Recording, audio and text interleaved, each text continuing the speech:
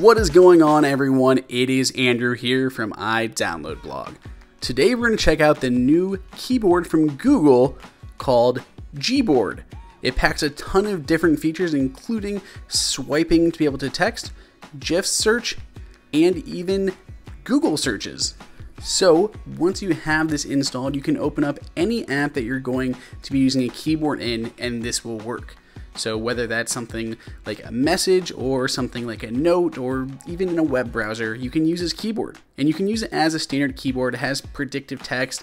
It can automatically search your contacts.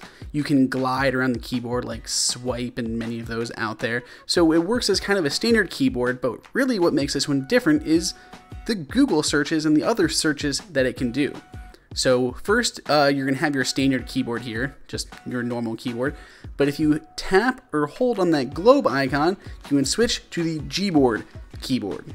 A Google logo will now appear in that top left-hand corner of the keyboard itself, and you can simply tap on it to insert search information. So the main idea is a lot of times you're going to be searching for something, deciding on a place to eat or a place to meet up. Then you have to switch to a browser, search for that information, copy that information, jump back to your message, and then paste it. So if I was meeting somebody at the Apple store in Polaris, I'd have to go to my browser, search it, but now I can hit the Google button in my Gboard keyboard. It'll automatically pull up the directions to it and send it on its way. If you have location enabled, so location right here, it would be able to pull ones that are literally around you, so restaurants that are around you or anything like that. Not only can you do standard Google searches for things like restaurants, but you can even search GIFs. So it has a full GIF browser built in. I can type in dancing and find all these great GIFs of people dancing that I can simply tap and then paste into my messages. So that's a really handy feature. You don't have to have another keyboard for your GIFs. It'll even allow you to go through emoji all in this one keyboard. Not only will it let you go through them, but you can search for them. So I can start typing dancing and I'll see my two dancing options and just tap on them. And again, I'll just paste it into my message or my note, whatever it may be. Lastly, you can also do an image search straight from your keyboard. Unfortunately, this has not worked out great for me. So I'm going to search for something that I want. I want a MacBook icon for something that I'm working on. Unfortunately, these are my options, which granted, they contain maybe a MacBook, but these are not MacBook icons. If I do a Google search in the browser for the exact same term, this is what I get, and this is more along the lines of what I was looking for.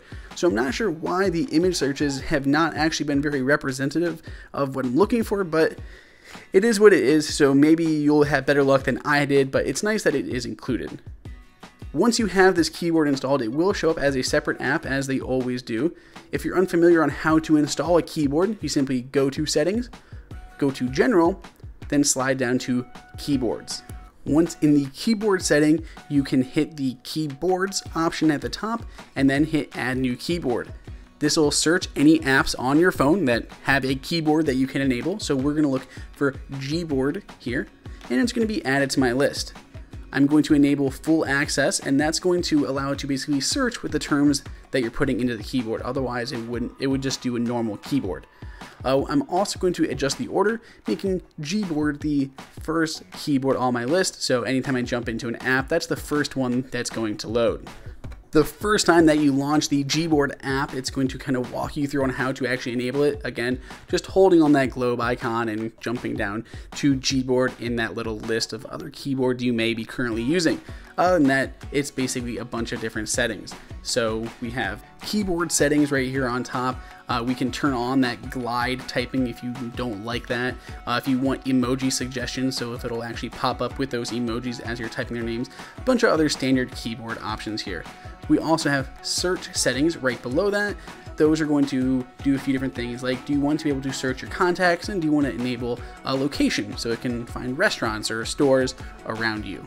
So to sum it up, the Gboard keyboard from Google is a free option available in the App Store with a link down below in the description. It works really well with a ton of different features that work pretty well other than the hit or miss image search. If you have any questions about the Gboard keyboard, let us know below. Please subscribe for more videos just like this. And until next time, this is Andrew for iDownload Blog.